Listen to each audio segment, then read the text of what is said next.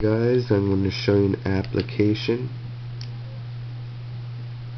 Have you ever had trouble when your touchscreen isn't working?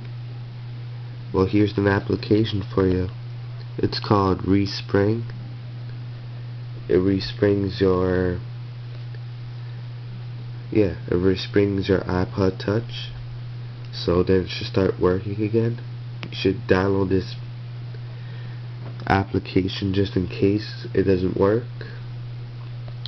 or in case every time you turn it off, you can still see it.